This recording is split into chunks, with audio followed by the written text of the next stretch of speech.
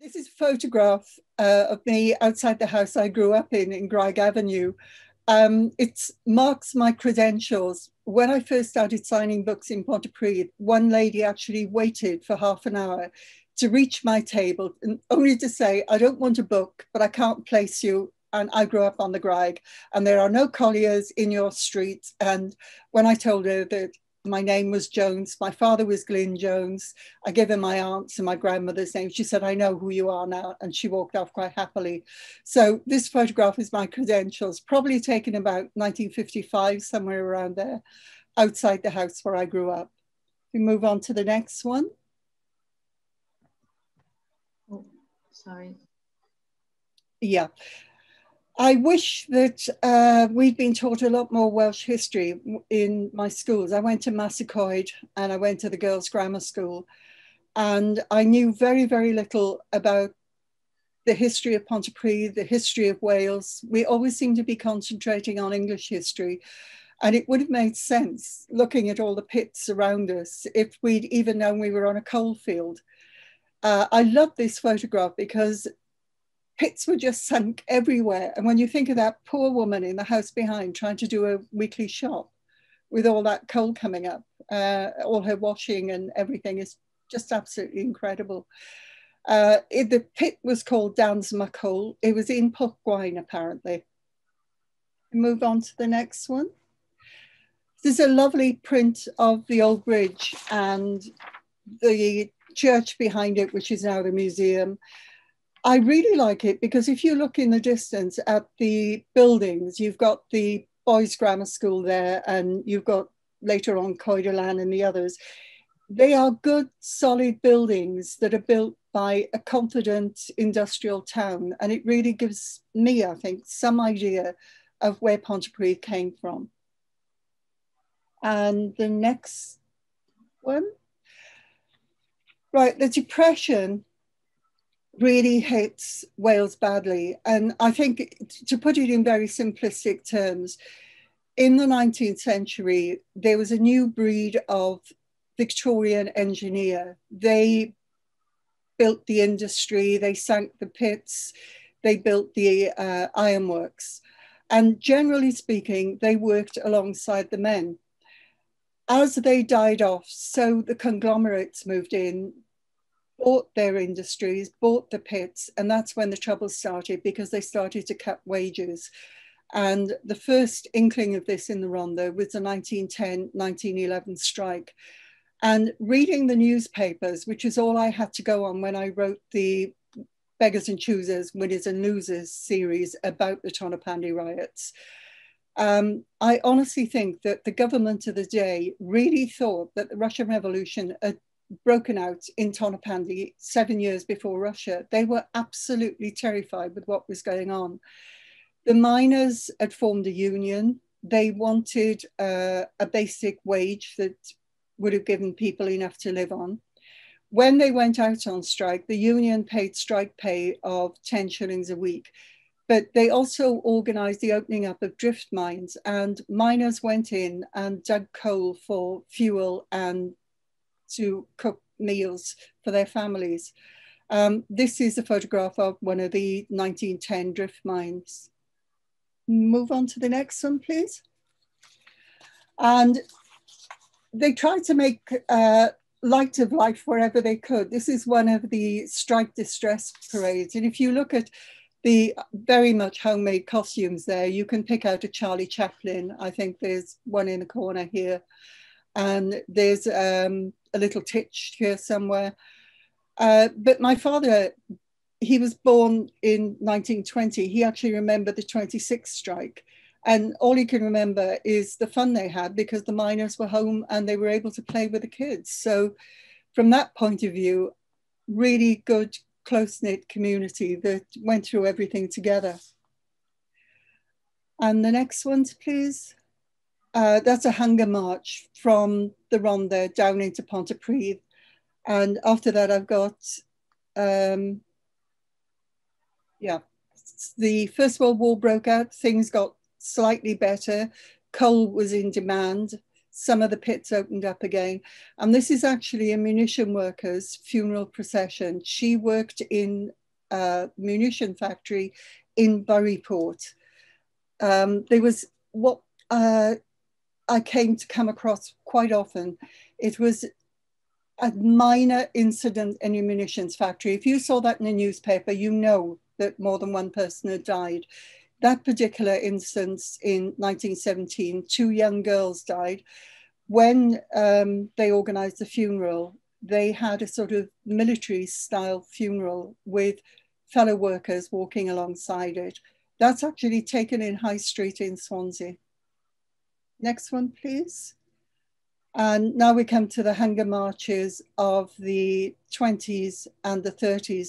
Not just miners, but iron workers, cotton workers, mill workers from all over the country. And this really came home to me when I went on holiday to Newquay when I was about 11 or 12.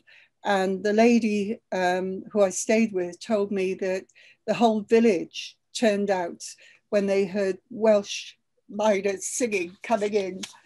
They had walked all the way from the Rhondda, and they were just going everywhere trying to spread the message that they wanted fair wages for a fair day's work.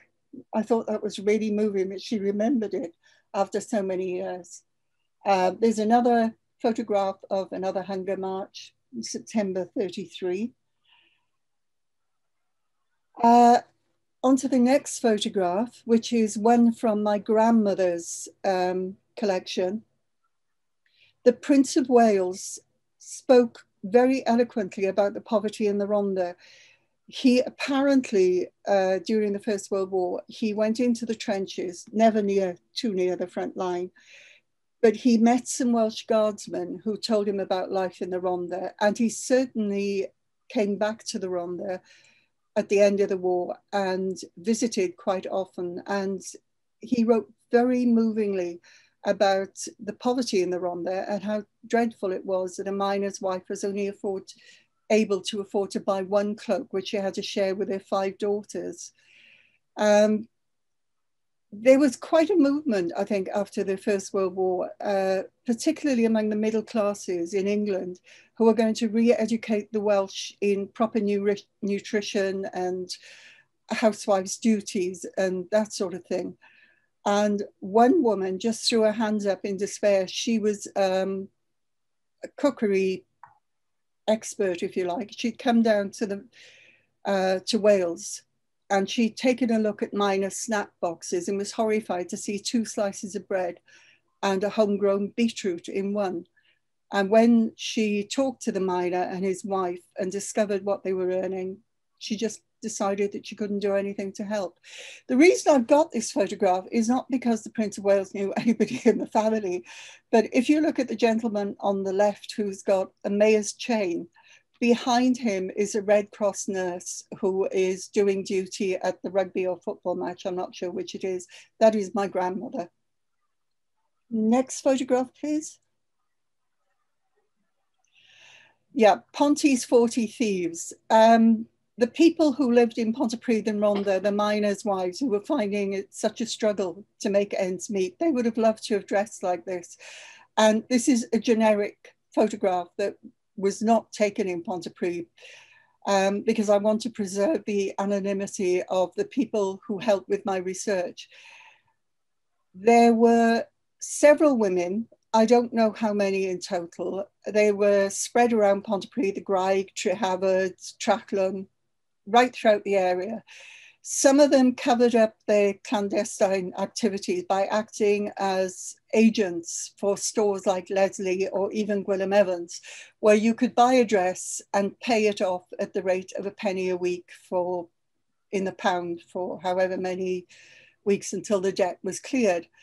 Now, these women carried it a little bit further because apparently they could go into stores like Gwilym Evans and Howells in Cardiff, and they were reputed to be able to get any dress off a model in a window or in the store itself.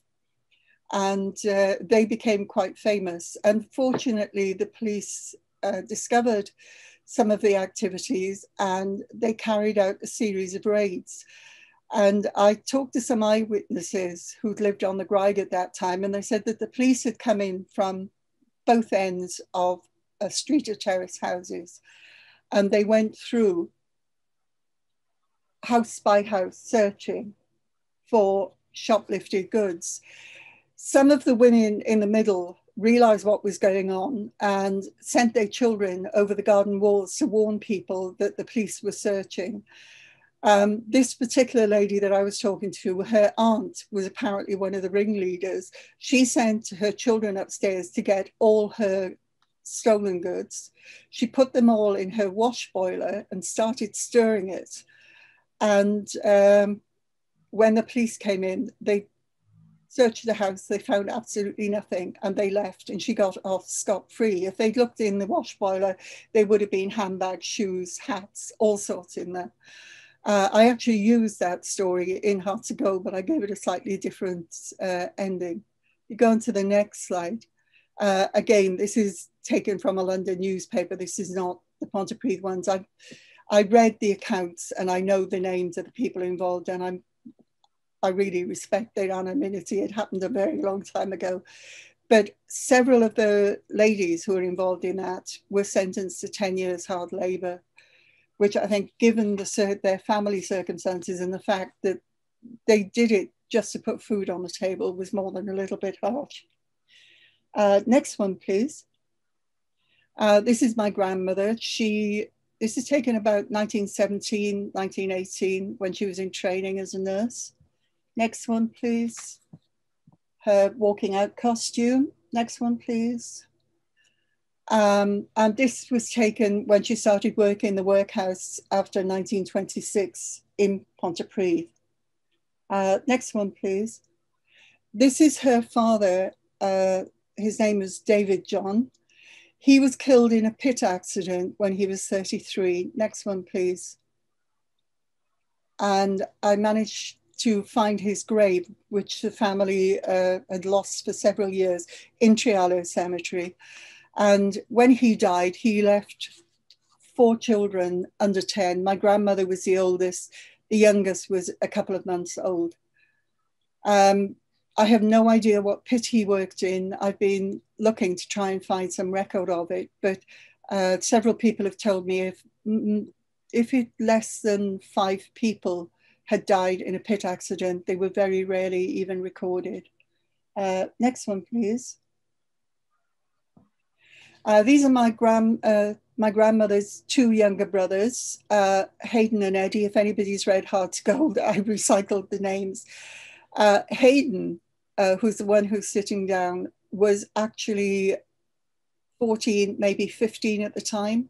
Like Eddie, who was 16, maybe 17, both of them lied about their age and joined up in the First World War. Both of them survived. Unfortunately, Hayden was gassed. And this had a lasting effect on his health. And he suffered from bouts of amnesia. He couldn't remember his name. He would disappear from the Rhondda. They would find him singing in Bristol streets or London or Cardiff. And they'd bring him back home, but it would only be a matter of time before he'd wander off again. And unfortunately, he died at 33, the same age as his father died. Next one, please. And that's a last photograph that was taken of him just before he died. Next one, please. And my grandmother's younger sister, who was very glamorous, and her name was Maud. And yes, she did die of TB, but quite late in life. I think she was in her 40s when she died. Next one, please. And this is my great-grandmother's brother, John Joseph Bull, who apparently was a hellfire and damnation preacher in the Rhondda and liked nothing better than to preach to minors if he caught them drinking on a Saturday night. I'm sure he was not an entirely popular figure. But again, I'd heard so many stories about him. It was just too good not to put in the book. Next one, please. And this is his wife, Elizabeth. What's interesting is this photograph was taken about the 1930s and she's dressed in Edwardian clothes. a lot of women, as they age, particularly in Wales, they didn't follow fashion at all. They just stuck to the fashion of their youth. And it makes it very difficult to actually pinpoint the age of some old photographs. If anybody is trying to look at family photographs, you can safely say that in Wales, fashions were definitely 10 years behind London. Next one, please. Yeah, this is a photograph of a painting by Ted Walkie. I've got quite a stack of Ted Walkie's paintings. It's of the wonderful Art Deco facade of the original Pontypridd train station. The reason I put it in is my grandmother, the nurse, had an illegitimate child, and her family really felt there was just an appalling slur on the entire family and a disgrace. And they paid a minor to marry her, not the father of the child. And unfortunately, it turned out to be a very unhappy marriage, and she was a victim of domestic abuse. And when my father was 6 years old and his sister was 8, she ended up in hospital with what the family tried to say was meningitis. It wasn't. Actually, her husband had fractured her skull. When she left the hospital, she moved all of 7 miles from Pontypridd down to Pontypridd and passed herself off as a widow. And as a widow, she was able to find work. And I really admire her, because at that time, that era, 1926, to walk away from your family was quite something. Next picture, please. And that's Ted Walkie's painting of the inside of the train station as it was in the 1930s. What I love about Ted Walkie's paintings is there's very often a lady in yellow. That is actually his wife. Her best clothes were yellow, and he used to put her in several of his paintings. And as for the little girl hanging upside down and showing her knickers, that's the sort of thing I can remember doing at that age. Next one, please. And this is Ted Walkie's painting of the workhouse where my grandmother worked from 1926 up until about 1944, just before the end of the war. I really like the way he's sort of captured a glimpse of life in the workhouse. A lot of his paintings have also got a grammar school, a girl in grammar school uniform outside it. Apparently his first girlfriend went to the grammar school, so he puts her in a lot of his paintings as well. But you've got the nurses there, you've got a porter manning the lodge where all the staff signed in and out. That was the main entrance to the hospital, and that's where the staff went in. If you went in as an inmate, you generally went through very high gates at the side of Mountwick Road. If we go on to the next one, we've actually got a photograph, the only photograph anybody in Pontypridd had of the front of the workhouse. This is why I really wish that someone had had the temerity to go around these buildings and photograph them before they were destroyed. I've been around other workhouses like Abergavenny workhouse, and it's easier there to picture what life was like. This photograph we know was taken in 1935 because it's got bunting up for the King's Jubilee. It was sent to me very kindly by Brian Davies at Pontypridd Museum, and it was found apparently at the back of a filing cabinet owned by one of the Pontypridd solicitors. You go on to the next one, please. This is the staff in 1939 in the workhouse. Not as many as you'd expect, because the workhouse inmates would be doing some of the work. In the middle row, third from the right, is my grandmother. Sitting in the front, you've got the workhouse master and the matron of the infirmary. Next to the matron, you've got the chairman of the parish guardians. As I said, if anybody recognises anybody in their family or they want to copy this photograph, please feel free. Next one, please. And this was on the front page of the Pontypridd Observer in December 1939, entitled Christmas Day in the Workhouse. And underneath was a list of all the food that the workhouse inmates were going to get.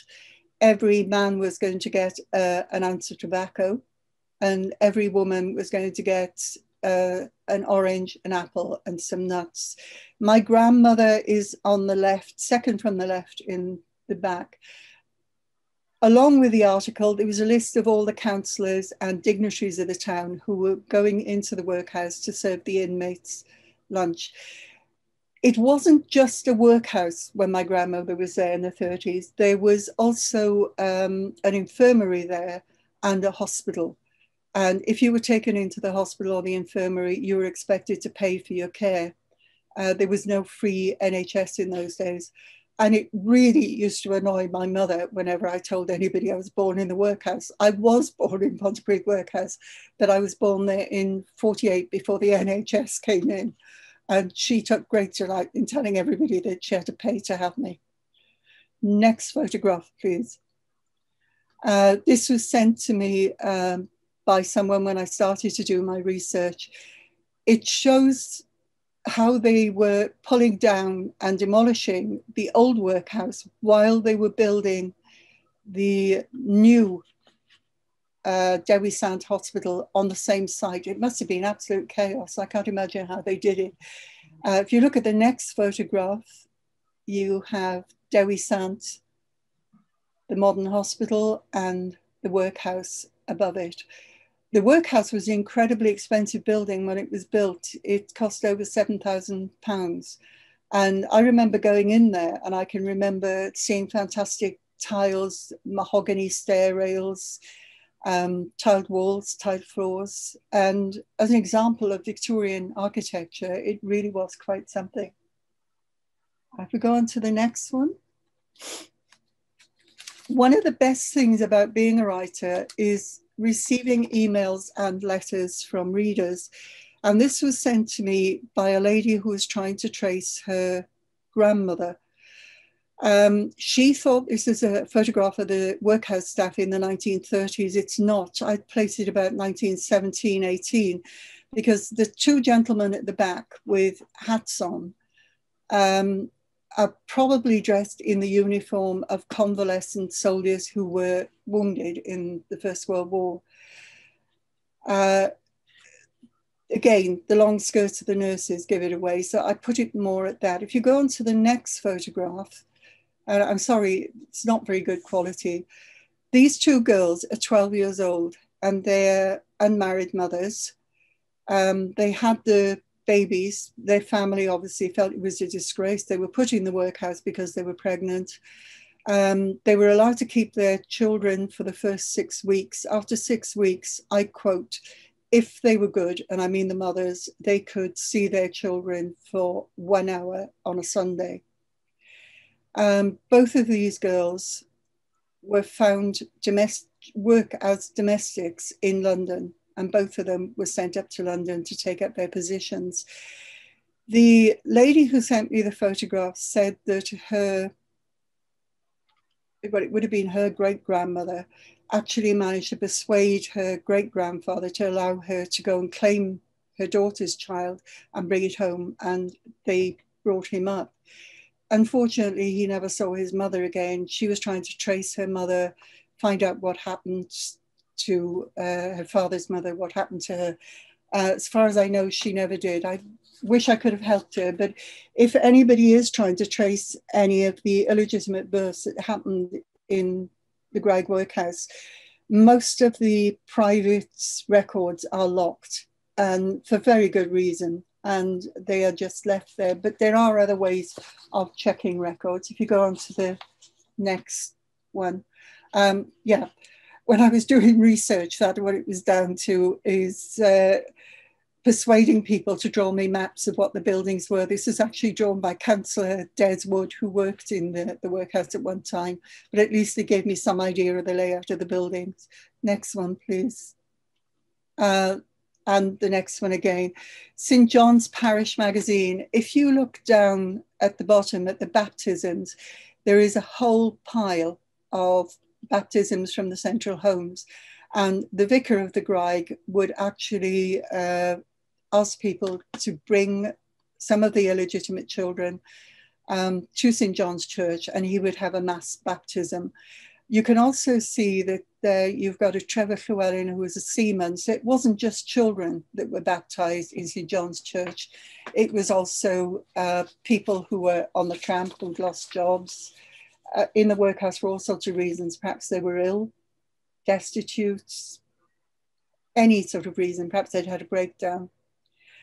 But when talking about the workhouse, yes, I agree. They were not very nice places to go to, but the only alternatives for an awful lot of people was to live on the streets. And it was a choice between a roof over your head, 3 meals a day, and a bed at night, or living in the gutter. And for some people, they just went into the workhouse. And yes, they could have been better places, but my father, who often walked his mother up and down the Graig Hill when she was working there, particularly when she was on the night shift, quite often he remembered taking the family a radio down there when my grandmother was put in charge of the unmarried ward. That the staff were as sympathetic as they possibly could be. I'm not saying it was nice. What I'm saying is people did try to help other people. Next one, please. Yeah, now we come on to the war. There's quite a lot of stories about the evacuees who came in from London.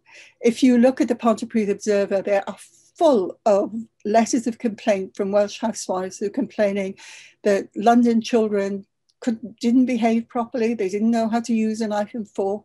They were used to coming in and grabbing a sandwich and going back out in the streets to play. And if you look at those children, they look absolutely terrified, as well they might. I talked to quite a few evacuees, and one of my friends in Swansea, who was the son of a Jewish barrow boy from the East End, he was sent to Swansea and really landed on his feet. He ended up living in a mansion run by servants and staff. And when his father came to pick him up after 5 years, it was really sad. He discovered that he had nothing in common with him.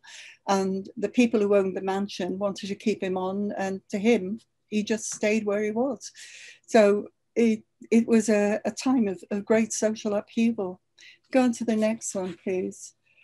Can you imagine London children coming from networks of dark streets in the East End and suddenly finding mountains on their doorstep and collieries? Next one, please. Food rationing. This was a period in Pontypridd when the park was dug up and they grew vegetables and potatoes, and virtually every square inch of land was used to grow food. Next one. This is one of the horrible things that happened during the war.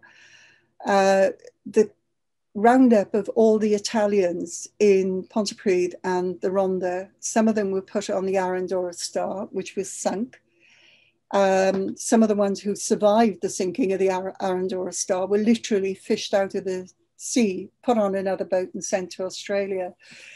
And I've actually got something here that I wrote when I researched this for my book of One Blue Moon. 49 men born in and around Bardi and the Ceno Valley in Italy, the area from which a majority of Welsh cafe owners came, died on the Arundel Star. Nearly all of them were arrested in Wales. No one who knew them would believe for an instant that they were fascist sympathisers. Most had sons and brothers fighting in the British Army or with the Italian resistance.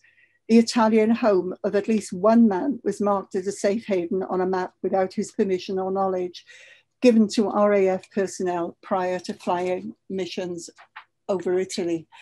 A wonderful man called Romeo Bassini helped me enormously with the research for One Blue Moon, which is about the Italian community in Wales. And later on, I wrote about what happened during the war.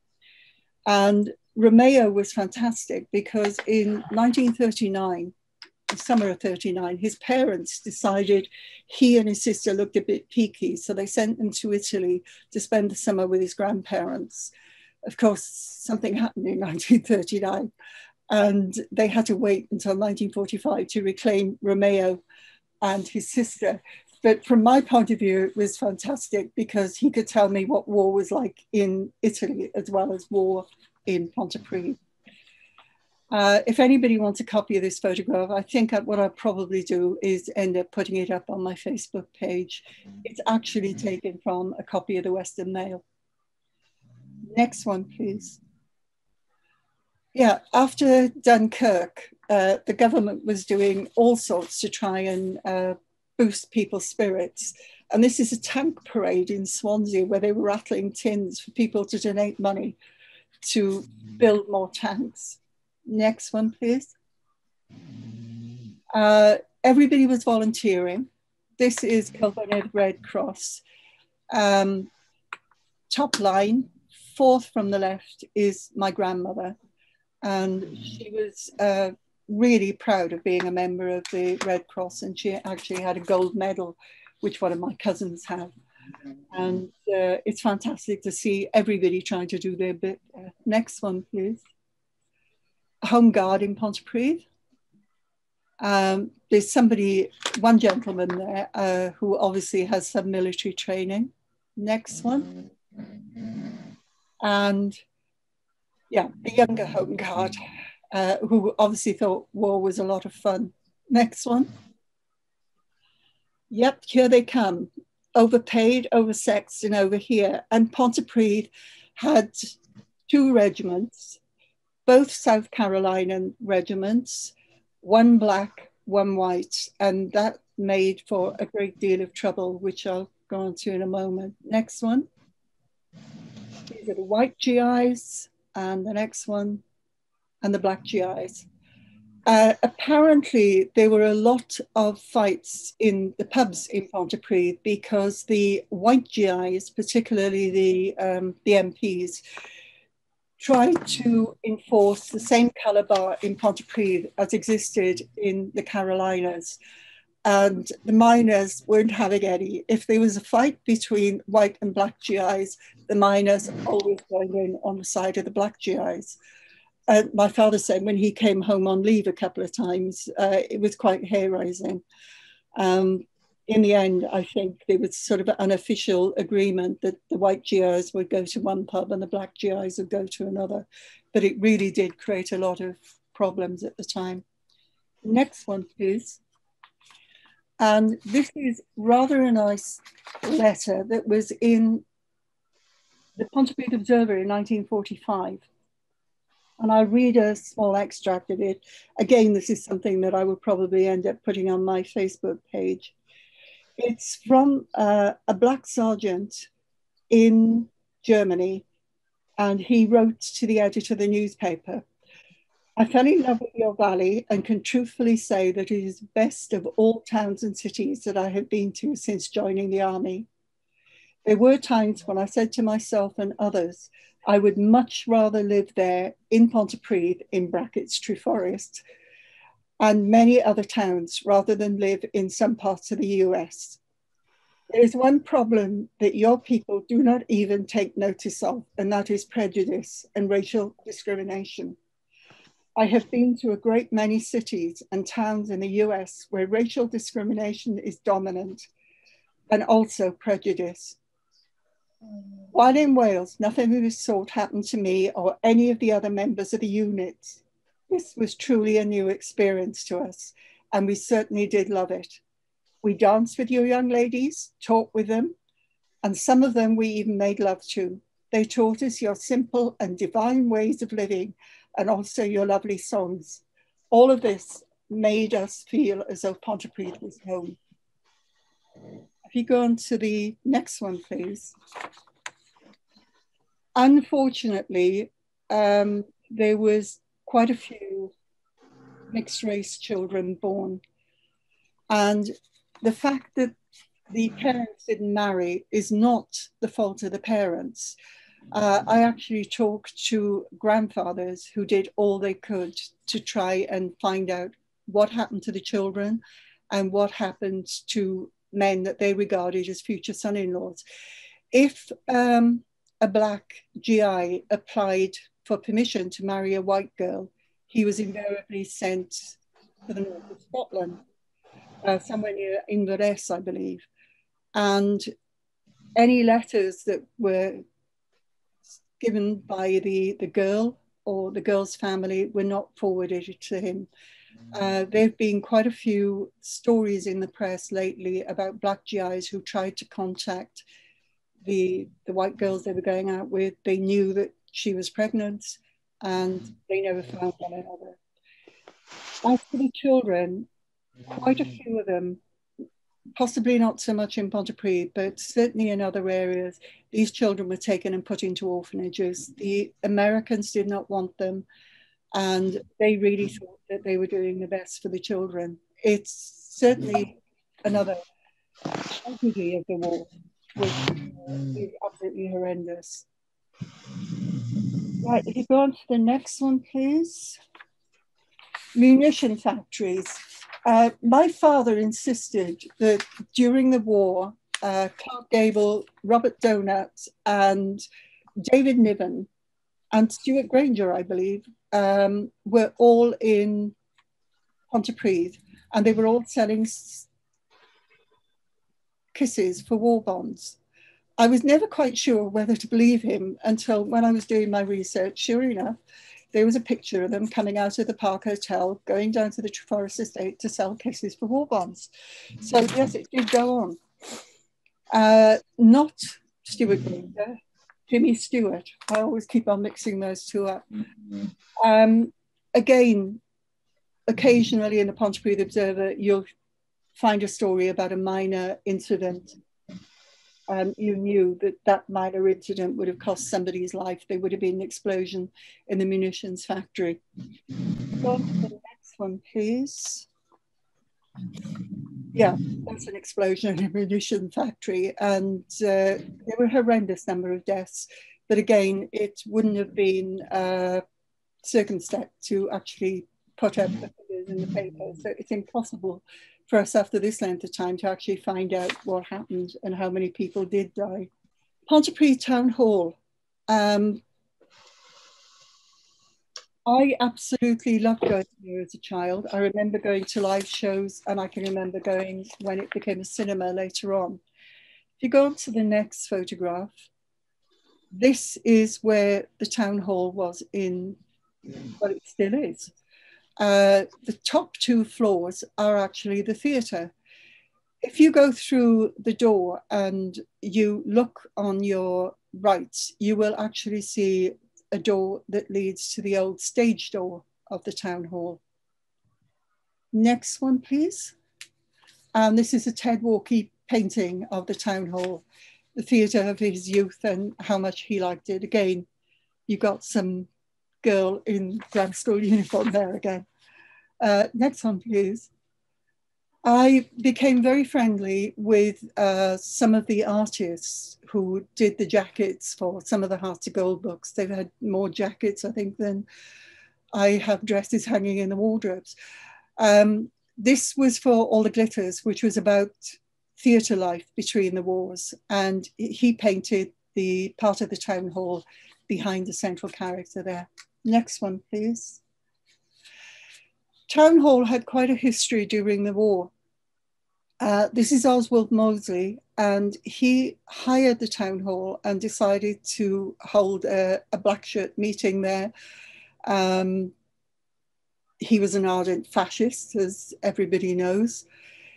He really made a mistake when it came to Pontypridd. The miners turned up, and from what I can gather, there was practically a pitched battle inside the town hall. There were injuries on both sides, and some of the miners were actually arrested and charged with grievous bodily harm.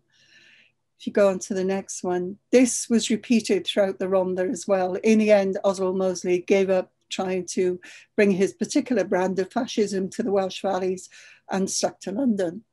Next one, please. This is from an old boxing program. Boxing is something that's sort of like singing. It runs through the valleys, and they used to have huge matches here. But at least it gives some people who haven't gone into the town hall an idea of what it was like. If you go on to the next one. These photographs, I know who made them. I won't credit them because it's pretty obvious that they broke into the town hall and took the photographs late at night when they shouldn't have, but it is a record of what the town hall looks like now. And I have been round there. I was given a guided tour by somebody from the market company when I asked if I could go in. Next one, please. That's the projection room. Next one, please. And as you see, it's in a pretty dismal state. There is asbestos in the building and it is dangerous. I wish we had the money to do something about it. And unfortunately, this one has gone the same way. It was one of the first music halls to be opened in the Rhondda. And the cinema was one of the first great Art Deco cinemas in Pontypridd. Go on to the next one. Somebody has made a record of what it was like. So at least we have some photographs, which is more than we have from the inside of the workhouse. And the next one is a couple of what the county cinema was like. New Inn Hotel, I remember it. I absolutely loved it. The first New Inn was built somewhere in around about the 1750s, 1760s, I believe. Beautiful building, beautiful staircase. Next one. And this is a photograph of the staircase. It doesn't really do justice to it, but you've got some idea of what the stained glass was like and the scale of the place. It was just incredible. As a small child, going to the League of Pity and Dr. Bernardo's dances, it was incredible. Really felt like I was posh going up those stairs. Next one. And this is Ted Walkey's take on the New Inn Hotel. As a girl in the grammar school, there was a ladies only bar at the side, and we often used to sneak in there for a quick drink. I mean, we were 18 in the sixth form. Quite often we'd go in there and find some of the teachers drinking, which I'm not sure they appreciated. But yeah, it was a building that dominated the town. Next one. And this is where it was. Corner of Market Square, and I can't believe that they pulled it down to put Smith's and a couple of other shops there. It just didn't make sense to me at all. There are rumours that the building is haunted. When I did some signing sessions in Smith's, I talked to some of the staff who told me about very odd goings on there. But as one of them said, it must be a very sad existence in the afterlife if all you can do is haunt Smiths and throw some of the baskets around the floor. Next one, please. Yeah, this again is one of Gordon Crabb's jackets for my books.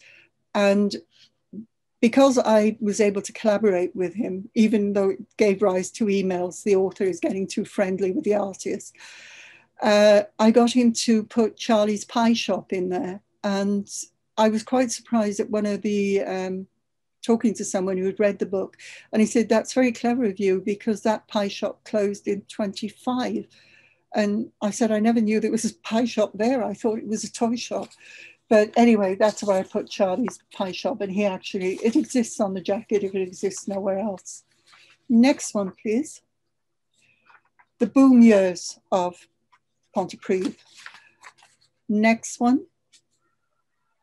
The BBC made a film of Hard to Go. Probably the least said about that, the better.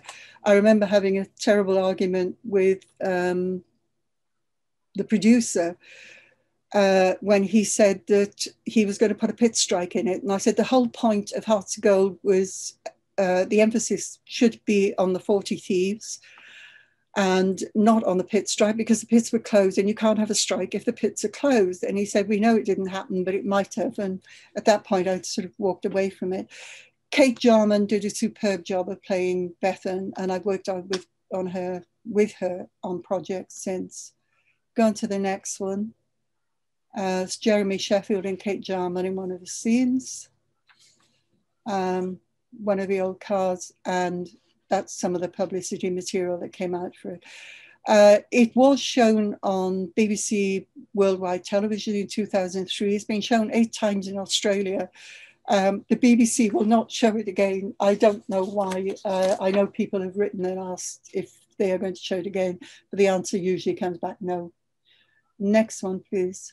and nothing to do with me, honestly. Next one.